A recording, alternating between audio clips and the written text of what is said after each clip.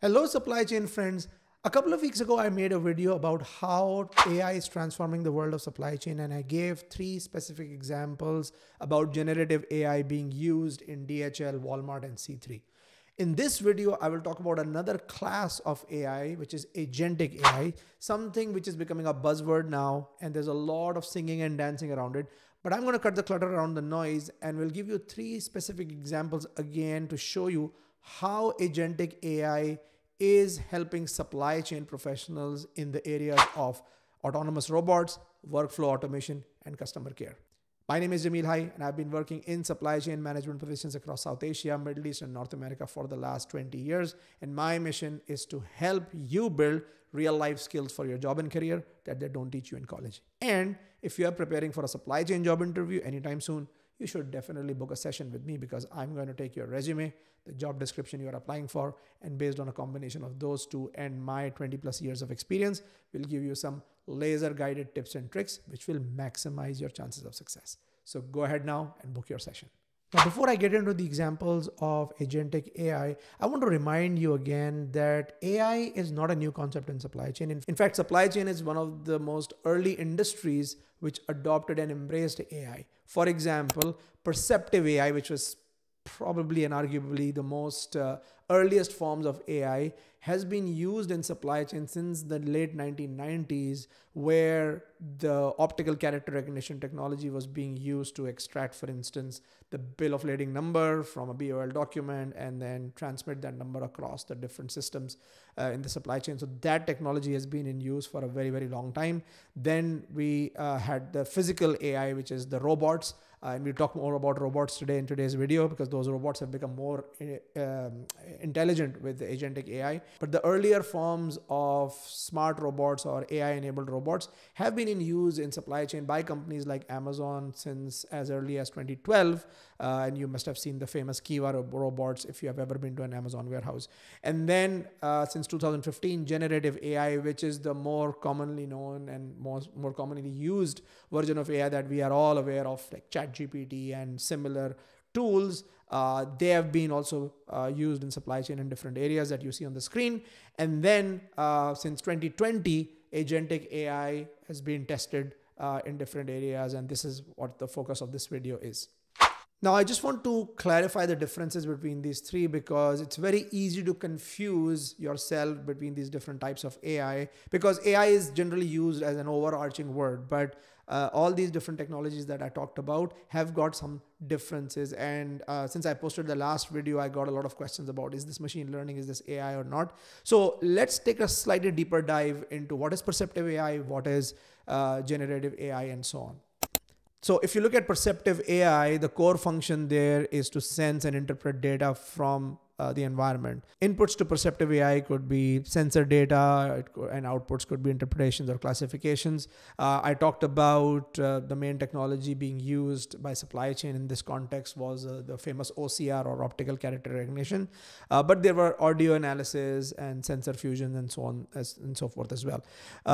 Typical use cases were object detection in a manufacturing facility, or speech recognition, or optical character recognition that we talked about. Now, level of autonomy in case of perceptive AI is reactive, because you are providing a stimulus. So in the case of the OCR example I gave you, you are providing the document. You are basically just AI is being used to smartly detect from that document which number I should use or which information is relevant, and so on and so forth.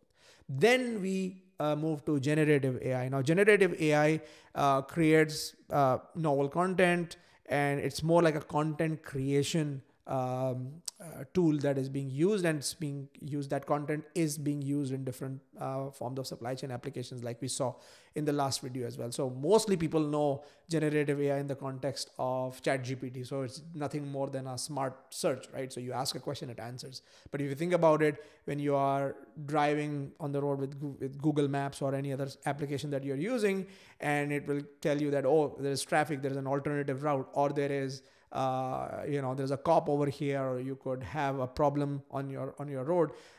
That technology has been used a lot by the supply chain companies to optimize their routes. And in that case as well, because it's generative AI, it's a reactive process. So it will look at some data and it will ask you to respond to basically the stimulus you are providing and the data it's analyzing. And in this case, in generative AI, because there's a lot of information crunching now, it's no longer about, okay, this is the document and just read it. Now you are looking at, even if I go back to that traffic example, there are lots of different variables, right? So there is traffic, and traffic situation changes all the time, and there is police. So in this case, the concept of LLMs comes in, which is large language models, because these LLM algorithms are able to crunch lots and lots of data, and that is really the true power of AI. So that's generative AI. Now, what really makes agentic AI so much more attractive, not only for supply chain, but for all the other industries, that suddenly from those reactive technologies, we are migrating to a more proactive technology. So agentic AI, one of the main differences between agentic AI and the others is that it can not only analyze your information and ask you to make decisions based on that data, it can actually make those decisions itself, which can sound a bit scary, and therefore there is so much scare around AI nowadays that a lot of jobs will be taken over, which is true. So if you have a job which is highly repetitive, so in the context of supply chain, if you are doing a data entry job, or you are doing, let's say, a warehouse picking job, with the agentic AI technology, a lot of those jobs might get replaced depending on how fast this technology evolves and how quickly, and of course, how economical the adoption becomes in environments in supply chain, for example, in warehouses, right? So definitely, if you're doing a repetitive job, agentic AI is something for you to look at, but don't get scared of this technology. Embrace it and try to understand how it works. Because there's a very famous saying that AI is not going to take your job, somebody knowing AI is going to take your job, right? So you have to just get out slowly from those repetitive roles and try to get into roles which will work with AI versus competing with it. So with that said, now let's look at some practical examples of how agentic AI is changing the world of supply chain.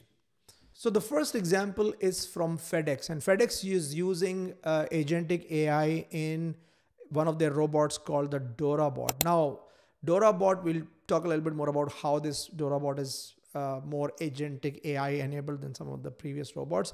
But just to give you a few numbers around the DoraBot, it can sort up to 1,000 packages per hour, and it can manage up to 100 destinations. So that's already a lot of complexity. So not only 1,000 packages per hour, which is a lot of packages per minute, but it can basically sort those 1,000 packages per hour to up to 100 destinations, which is not easy.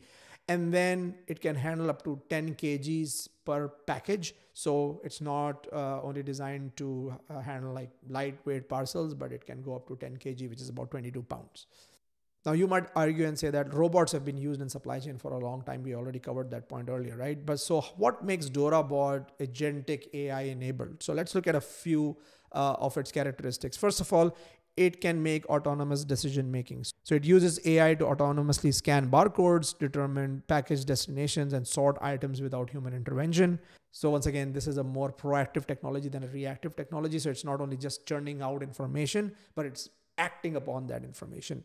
The second point is it uses real-time adaptation. It employs computer vision and deep learning to adapt to varying package sizes, shapes, and fluctuating package flow. So imagine, you're in a FedEx sorting center. You could have a letter, you could have a box, you could have a rectangular box. So it is intelligent enough to manage those different shapes and sizes of packages as well. It also offers seamless integration, so it integrates drawer-shaped gripper and conveyor systems to autonomously receive packages and deliver them to the correct slots, mirroring human decision making. So imagine, and Amazon also, by the way, is working on a very similar robot right now. The name is skipping my mind, but they are also using a smart robot which can almost feel the different types of objects. So it can feel whether something is soft. So if it's pressed really hard, it can break, or something is really brittle. So it then adjusts it. So it's almost giving like a near human touch. Which once again requires a lot of complex LLMs and a lot of complex AI code working in the background. And finally, this DoraBot is also very intelligent in terms of continuous learning. So like a human being, it can continuously crunch all that information which we are constantly feeding to it, and it becomes smarter over time. So algorithms continually fine-tuned by FedEx and DoraBot to improve efficiency and adapt to new scenarios, demonstrating goal-directed improvement. So definitely looks like a normal robot, but it's a much more intelligent and AI enabled robot. And that is why it falls right in the middle of this agentic AI category. The second example of agentic AI is how it's being used to transform the world of customer service. Now, this is something which probably will resonate with a lot of you, because even forget about supply chain, even the last time you may have called your bank or you may have called your utility company, more likely than ever before, there's a chance that before a human being picked up that phone, an AI customer service bot may have taken your call, and at least for that initial filtration, it would have asked you some questions, and if it could handle all your queries, it would manage the whole call itself. And if at some point in time you said, I want to talk to a human, or I want some very specific help, then it would direct it to the customer care representative. So imagine the number of calls that human beings had to take earlier have been significantly reduced now. And the same thing is happening in the world of supply chain. So this example is from a company called Amigo. They are using AI-powered chatbot autonomously to handle customer inquiries, shipment tracking, and provide instant responses 24/7. That's the other benefit, right? So in the older world, you would have to hire these customer service agents in different time zones, because if you are offering 24/7 support, now your same chatbot, which could be connected to a server in North America, can work 24/7, because that's the beauty of using agentic AI versus a human being, right? Because human beings need rest. This can work constantly. It also does real-time adaptation. So it adapts to responses based on customer needs, shipment status, logistics data, proactively updating customers, and so on. Also offers seamless integration. It integrates with the logistics platforms. It accesses real-time data and coordinates with other digital systems. And it also continuously learns, which is very similar to the Dora bot we covered earlier. And overall, for Amigo, this has helped them reduce their customer service cost by up to 40%, which is pretty substantial. And then finally, I've got an example on how agentic AI is significantly improving workflow automation. And in this case, I'm going to use the example of this company called Logility. So Logility uses an intelligent agent which autonomously automates and optimizes end-to-end supply chain workflows. It collects live planning data, analyzes KPIs, evaluate scenarios, and provide actionable recommendations. I actually saw some of these examples, not from Logility, but from other vendors at a conference recently, and it looks very promising, because one of the biggest challenges with supply chain workflows, based on my experience, is that when you have to extract information which is meaningful, you have to sometimes go to 3 or 4 different systems, because let's say your ERP doesn't talk very well to your APS, or your APS doesn't talk very well to your WMS, or your WMS doesn't talk very well to your TMS. So let's say you are trying to extract information about even one SKU, you may have to go up to like 4 or 5 systems to find out exactly what's going on. And I think this is where some of this technology can be a true game changer. And that's exactly what Logility is trying to do here. So if you look at some of the capabilities here, so it uses a conversational interface. So this is where this is basically a combination of generative AI and agentic AI. So it uses natural language interface, allowing any supply chain stakeholders, from executives to planners, to ask questions about supply chain operations in plain language and receive instant actionable answers enriched with data visualization and so on. As I mentioned, it uses a combination of generative and agentic AI. So it not only provides answers, but also suggests additional insights, explanations, and recommended actions. It can weave agentic workflows into the business processes. So it not only provides you that information, but if you give it that autonomy, it can also make decisions. So for instance, I'm just making this up. If you have a very common problem about a certain item or a certain flow, then you can basically program it to do certain actions if those conditions hold true. So it can be really smartly used. Data integration, it provides integration across multiple platforms, like I mentioned earlier, and it provides actionable insights and workflow automation. In terms of business results, it's helping improve revenue growth up to 5%. It dramatically increases access to information and productivity for all the team members. And this is very important, guys, because supply chain basically is about the flow of three things. Number one is product flow. Number two is information flow. And number three is cash flow. Everything else is happening around managing these three flows. So if you are able to make those, especially the information flow, as seamless as possible, and this is that power of agentic AI that we are beginning to see now, this can be a huge time saver, cost saver, and a productivity catalyst for a lot of companies. And this is where this tool is also helping companies improve their decision-making speed. And Logility has received a 94% willingness to recommend rating in the 2024 Gartner Peer Insights report, which is a great testimonial to the customer service ability of this tool. And it's being recognized as an industry leader in this space. So overall, in a nutshell, although there is still a long way to go for some of these agentic AI tools to become perfect, but I think that's going to happen really fast. But we can already see that when it comes to making the autonomous robots more intelligent, workflow automation smarter and faster, and less dependent on human error, and then customer service just going to the next level and reducing costs like never before.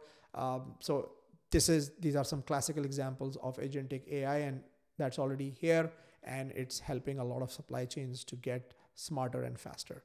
So I hope you enjoyed this video. I've also made videos on topics like how to get your resume past the AI bots, which is a very common use case in the HR industry, by the way, and how you can use some AI tools to optimize your supply chain resume, which you can watch by clicking over here.